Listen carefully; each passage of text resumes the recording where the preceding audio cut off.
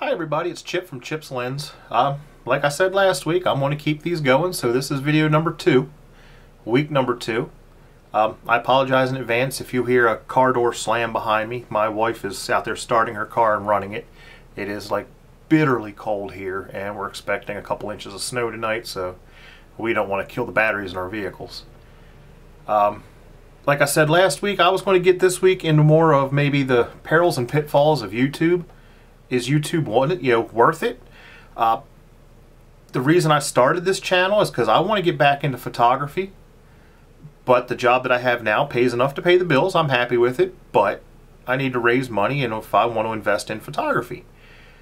So I wanted to see if, this whole YouTube thing is real, if it still can be done. I mean, I know it's real. There's people out there that have made millions off of it. Not that I'd ever expect that, but certainly be nice. But right now I'm filming with an old Canon HD camera. Don't even know the model on it right now. I'll get back to you on that. I'll have to post it in the notes without moving the camera around. And as far as photography, I got out of the photography in the late 1990s, early 2000s, and the last camera I bought was a Canon 300D. So, I mean, I obviously need an upgrade. I mean, it's fun to take pictures with, but if you're going to go the pro route and try to make a living out of it, you definitely need something better than a 300D. But, like I said, the perils and pitfalls of YouTube. Here recently, recently they instituted some new rules, which is going to seriously hurt new YouTubers or turn people away from the platform. But YouTube's had its problems for the last couple years with their adpocalypse and people doing stupid stuff like Logan Paul brought all that attention to YouTube, and now he made YouTube look bad. A lot of people gripe about YouTube's ineffectiveness to lay out rules across the board, and if they do lay out rules, nobody knows what's expected of them because they don't enforce them evenly, and they'll never tell you what the rules are. All of a sudden you just get demonetized. But so, I mean, I got to thinking about that. I want to make money on YouTube. How do you make money on YouTube? Well, YouTube, I think, is not how you make money. I mean, yeah, you're going to get some money from advertising as long as you keep your videos clean.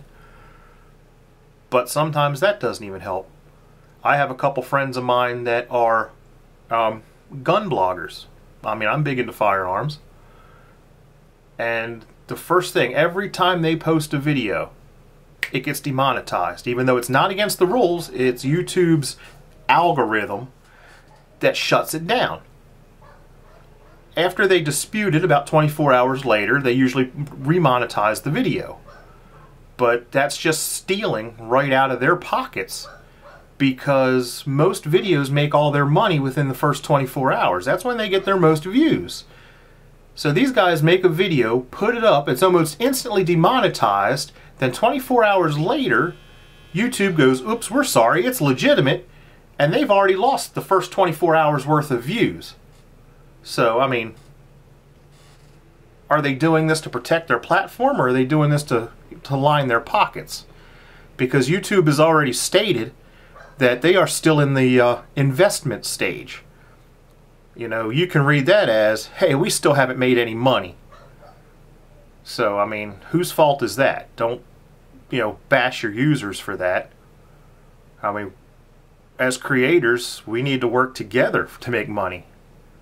But YouTube just doesn't seem to care one way or the other. I mean, they're owned by Google. They're owned by one of the biggest companies in the world. I think Google could honestly care less whether YouTube survived or not.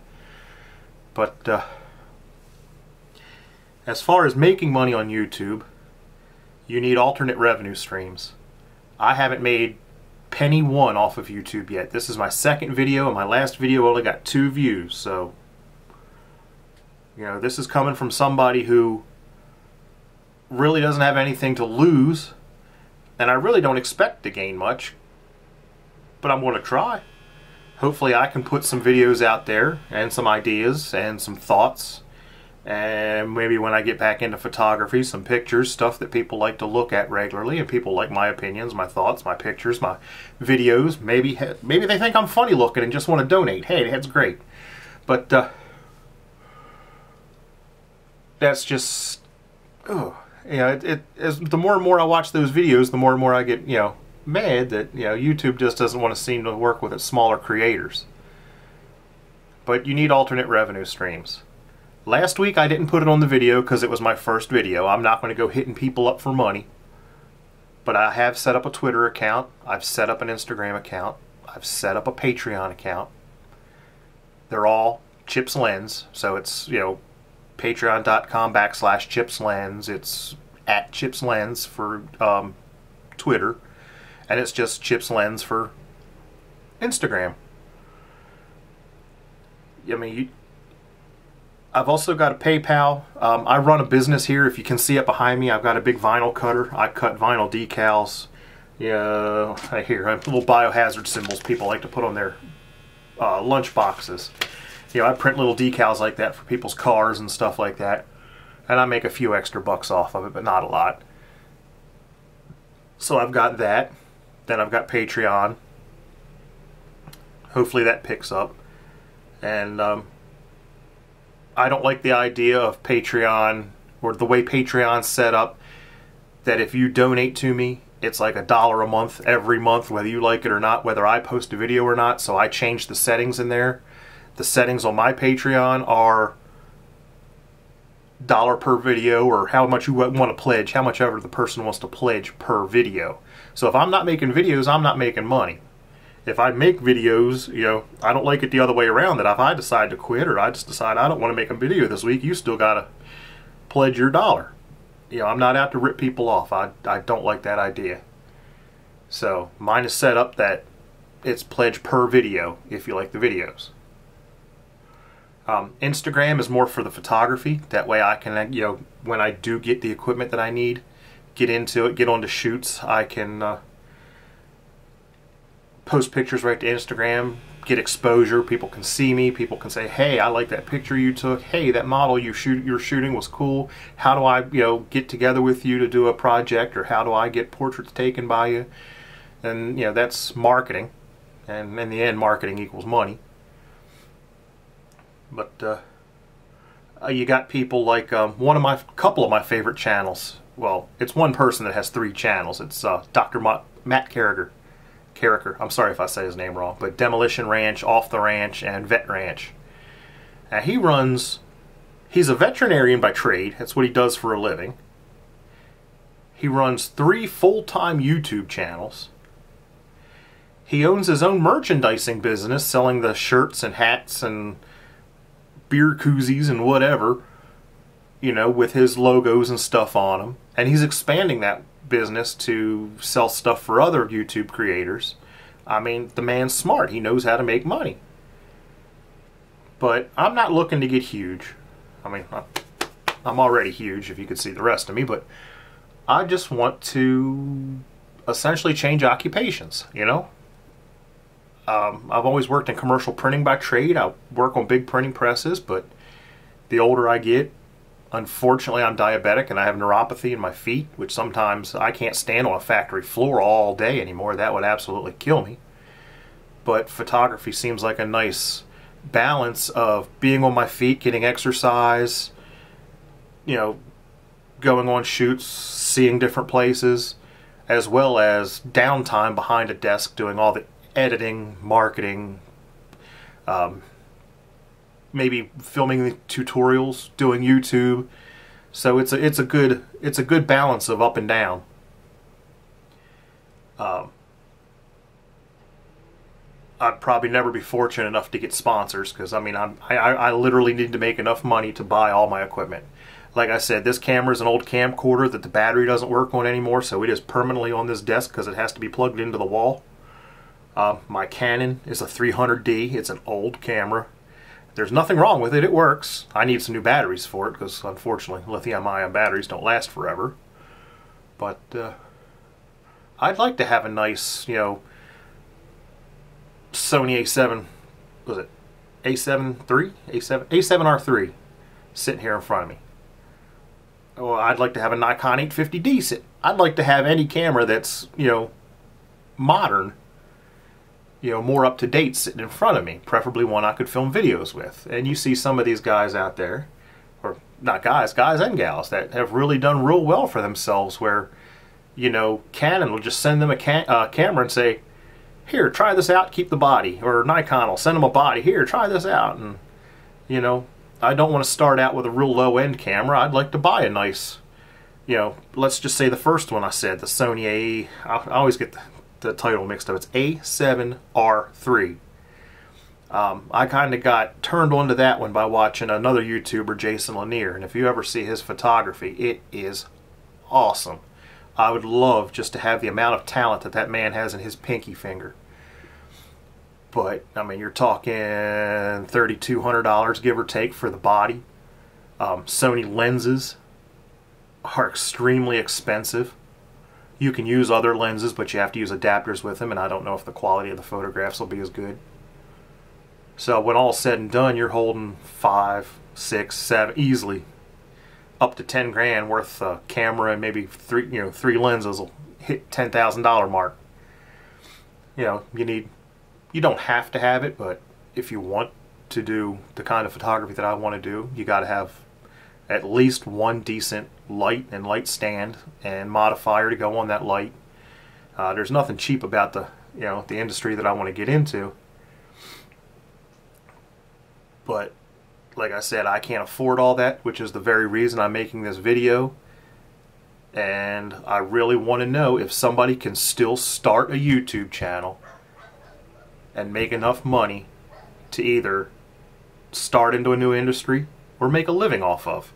Even if I get started in photography, I'm still going to carry on the YouTube. I mean, this may look like a cheesy video now because it's shot on, you know, ancient equipment, but I really would like to upgrade, proceed, keep talking, maybe find topics you guys find more interesting.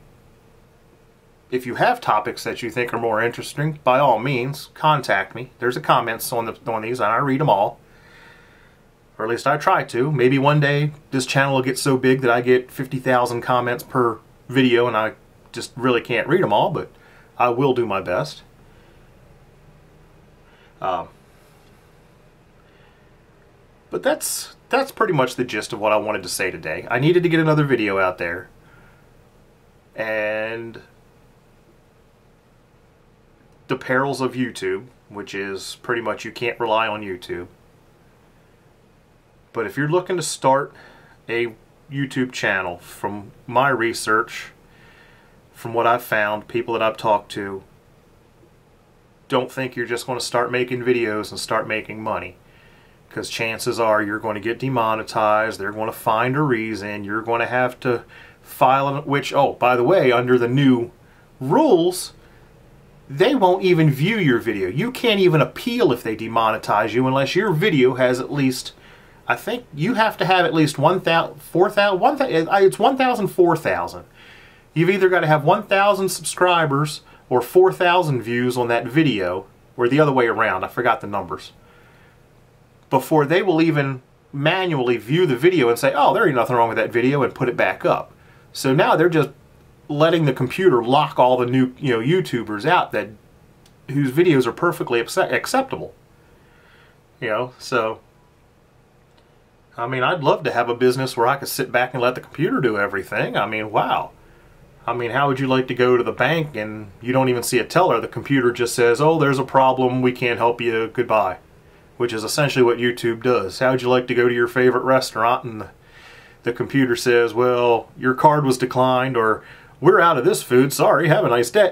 That's essentially what YouTube is. You get a form email and that's the end of it. More than likely a human never even sees your complaint, you just get a form email. But I'm not going to knock YouTube too far hard, because I mean, I do have to rely on them. I mean, me and YouTube have to work together, but YouTube really, I think, needs to make a concerted effort to work better with its creators. And if they screw their new creators, people who want to get onto the platform, what are they going to do when the older creators decide to give up their channels or retire or just find that they don't like it anymore or for some reason they leave? You need to keep fresh blood coming in. You get tired of watching some people's videos, you want to watch somebody new. So, lesson 1, don't rely on YouTube. Lesson 2, always have alternate forms of revenue. You know, like I said, with just a YouTube channel, you can tie that to your website, your social media, your PayPal, your Patreon, Twitch. There's a couple others where people can watch your video. You know, if you're extremely knowledgeable about something, make a how-to video. Make a tutorial. Put a little snippet of it on YouTube, but put the rest of the video on, say, Vimeo, which is a subscription service that you get paid for your videos. You know, I don't plan to do that. You know, I like to talk, and if I learn something, I like to share that. But if it comes to the point where I know how, you know, I can make a nice how-to or tutorial video, I'll put it right on here. There's a YouTube channel that I love, which pretty much that's all they do. I don't know if it's all they do, but it seems that way. But via their videos, is F-stoppers. They do a lot of how-to videos, and they put pretty good-sized snippets. You can learn a lot just from their YouTube videos. But they have whole 14-hour DVDs that you go to their website and buy. I was looking at one last night, you know, just about everything you needed to know about photography, copyright, the whole works. And you go to their website, that one DVD is $300, $299.99.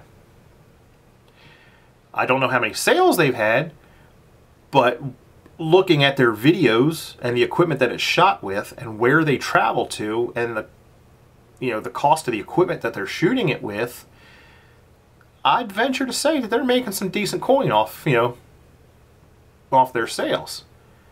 That and they do video and photography projects, you know, contract work, you know, being hired by travel companies or different areas or, you know, whatever. Getting hired by a restaurant to shoot the pictures for their menus. I mean, there's no work that's too low for me to do. I don't care. I'll do it. But you can't get anywhere in life if you don't work. Living off the government and welfare is not an option. That's just not how I was brought up. The only way to succeed in life is try. And if you don't try, you'll fail. So that's my 10 cents for today and my video for today. But hopefully a lot of people start watching this video, because I need a new camera. I need a computer that's capable of doing some decent editing. I'm using DaVinci Resolve on my old laptop, and it's slow. God, it's slower than dirt. So I need a decent modern computer and possibly a NAS box to store all my videos and pictures in a RAID type system to keep any data from being lost. And I've been looking at, you know, different stuff, but like I said, I can't invest any money into it until I start making money. And the point of me starting YouTube is to try to see if I can start a photography business without pulling money out of my pocket. And I will make videos if money starts rolling in of exactly how much I'm making and what it's going to. Because this is a grand experiment on my part. But once again, I've rambled on long enough. If you like my video, thumbs up. If you don't, thumbs down. I mean, I can't make everybody like me, but I try. I'll put my Patreon links and all that below. I just thought about it, there's another thing that YouTube just started doing. If you ever look at the people's YouTube videos, the little squares that they put up at the very end, they're called end cards. YouTube won't even let you put your Patreon links. They make you bury it in the description below. So you can't even put those links up on the screen so people can, you know, donate to you anymore. Which in video editing, I'll probably just put a white screen or a credits page at the end of this with the links on it, but you won't be able to click on them. But that's you know, another thing YouTube is doing. You know, they want all the money to go to them, but they're not making money, and all they're doing is ticking their creators off, because we rely on the money from these videos. Right now, I rely on money from substitute teaching. So take it for what you will. I've rambled on long enough. I've fragmented my conversation so bad that I'm going to have to edit for the next 3 hours to put it in some kind of reasonable order. But everybody, have a nice day. And please, come back.